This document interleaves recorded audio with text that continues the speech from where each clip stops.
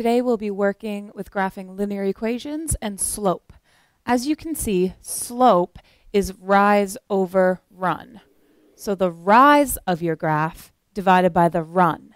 This can also be written as y1 minus y2 over x1 minus x2, where you have 2 points, x1, y1, and x2, y2.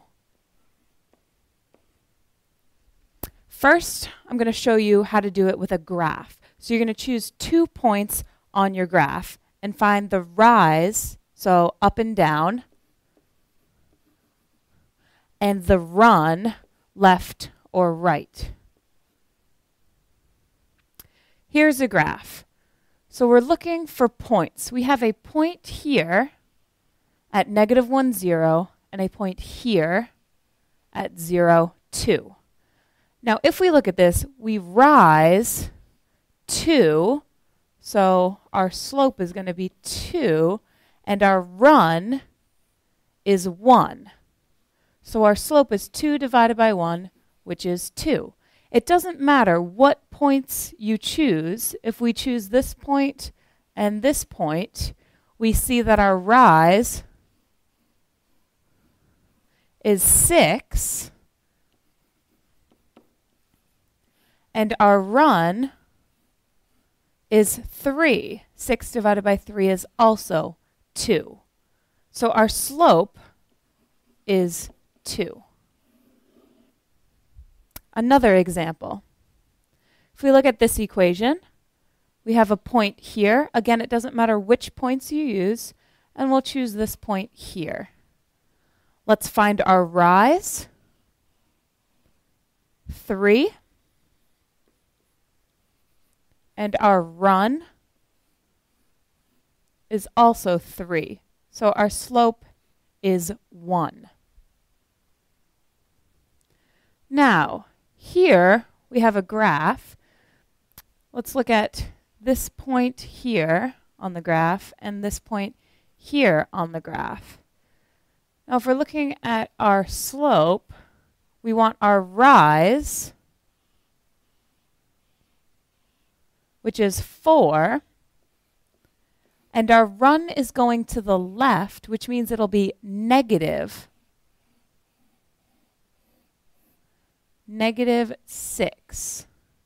Okay, because we are going to the negative values, it is a -6. So our slope, 4 divided by -6, or 2 divided by -3. Now, if we chose different points, so let's look at this point here and this point here. So we're choosing a different point. Our rise is -2, and our run is +3. So our slope is -2 over 3, the same as 2 over -3. They're the same, they're equal, so it's the same slope. Now let's look at the same problems, but use our formula. So we're going to actually use the coordinates of each point. So if we're looking here, we have 1 point here, 1 point here.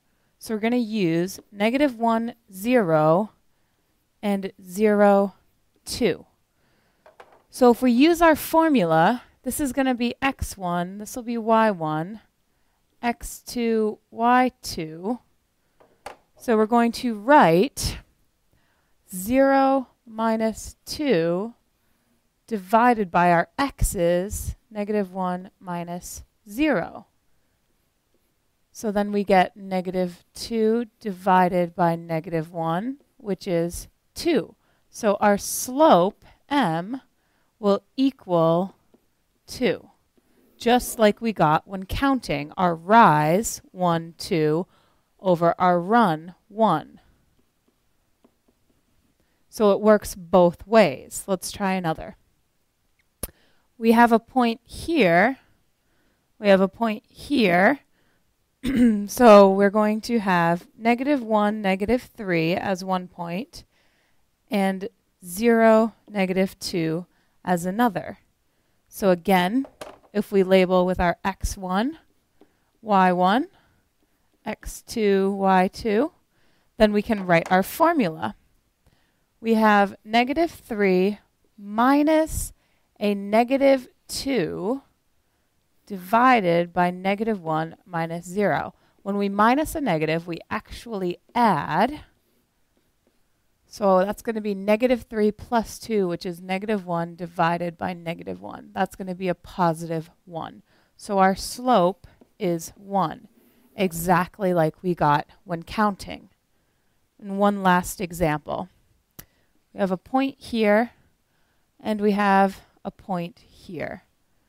Now this is -3, 2, and this is 3, -2.